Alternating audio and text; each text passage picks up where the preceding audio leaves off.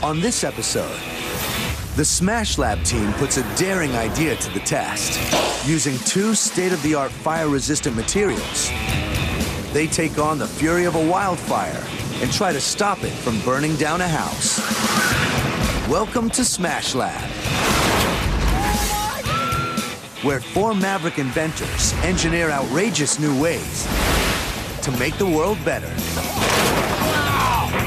The Smash Lab crew are Kevin Cook, ideas guy. What we gotta do is we gotta make it huge. Chuck Messer, engineer. I think the car's gonna smash through, it's gonna blow up, hit the barrier. Deanne Bell, scientist. So the car hit it, that energy transferred here, and then it hit the other one. Nick Blair, designer. If it goes wrong, it could go horribly wrong, really. Oh, God! Smash Lab.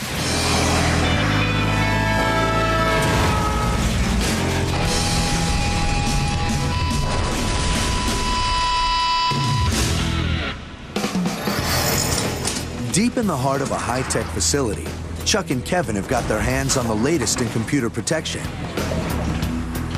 Oh, this thing is great. Crack it open. Inside these cases is a revolutionary material. This is a super high-tech mobile server station. It's like a whole IT department of a building rolled into this box. These machines store priceless data that can't be replaced, so to protect them from extreme temperatures, the cases are lined by an amazing substance called Aerogel. This is a powerful insulator. It keeps the temperature inside stable no matter what the temperatures are outside. It's only ½ inch thick. Yeah, it's pretty amazing. We can do something great with this. If Aerogel can keep blistering heat from damaging a server, maybe it can keep fire from destroying a house. And no fires are harder on houses than forest fires.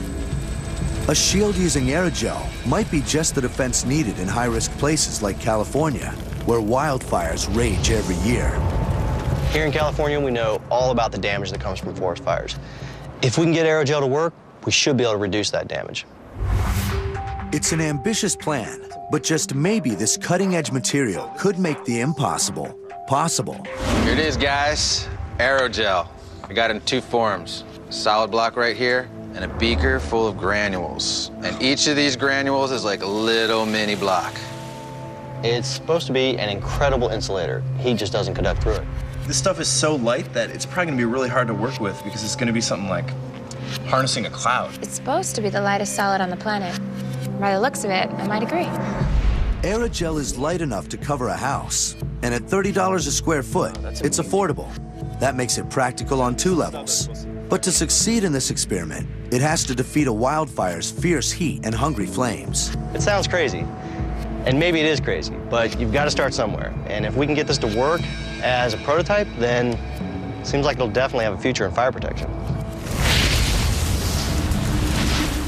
Forest fires do enormous damage.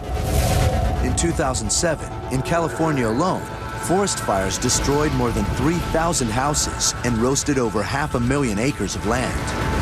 Thousands of fires like these strike across the U.S. each year. The Smash Lab team knows that they've picked a tough challenge. They need to cover a house with Aerogel in a way that fends off these blazes.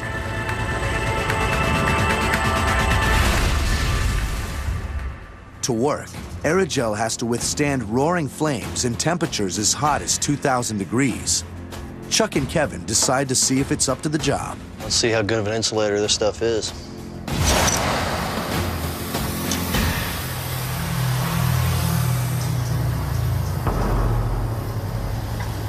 This blowtorch hits 1,900 degrees Fahrenheit, forest fire hot, hot enough to melt copper. What do you feel?